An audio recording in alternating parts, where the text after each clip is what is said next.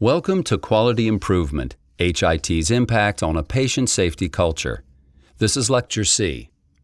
In this lecture, we will discuss specific ways an HIT system can lead to a medical error and use the Pablo Garcia medical error as a case study. It is important that you, as a future IT professional, appreciate the tremendous changes to clinical workflow that are generated with the transition to electronic health records, and how HIT can contribute to a medical error.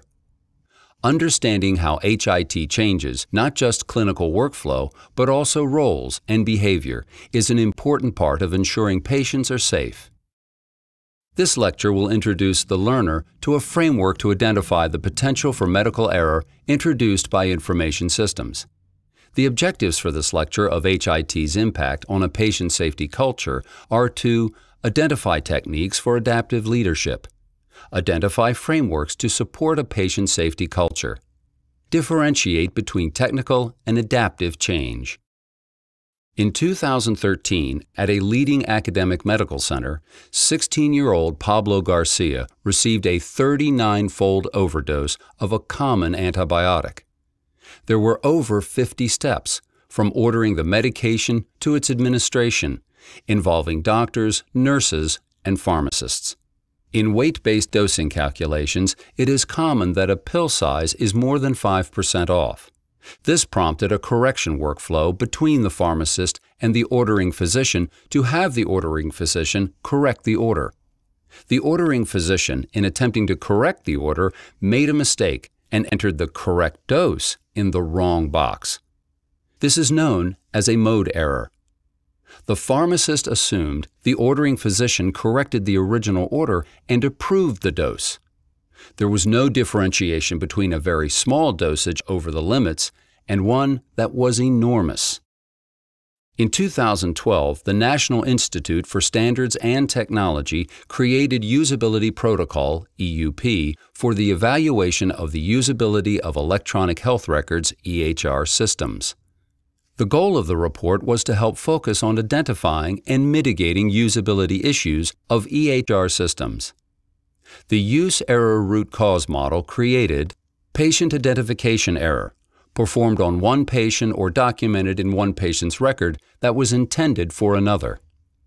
Mode error, actions performed in one mode intended for another. Data accuracy error, displayed data are not accurate. Data availability error. Decisions are based upon incomplete information because related information is not updated within a reasonable amount of time, or requires additional navigation, access to another provider's note, or taking actions to update the status. Interpretation error. Differences in measurement systems, conventions, and terms contribute to erroneous assumption about meaning of information. Recall error. Requires users to remember information rather than to recognize it. Feedback error. Insufficient information because of a lack of system feedback about automated actions. Data integrity error. Stored data that becomes corrupted or deleted. This slide illustrates how the root cause identification taxonomy can be used as part of a risk assessment that combines severity and frequency to predict the probability and severity of an adverse event. This figure illustrates a categorization of the human interaction contribution to a medical error that leads to different types of failure. This slide illustrates the National Coordinating Council for Medication Error Reporting and Prevention, NCC-MERP, harm scale. In 2012, the Institute of Medicine released a report on health IT and patient safety entitled, quote, "Building Safer Systems for Better Care," unquote.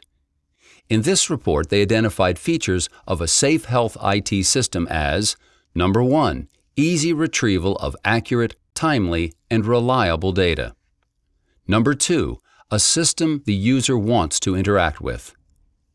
Number 3, simple and intuitive data displays. Number 4, easy navigation.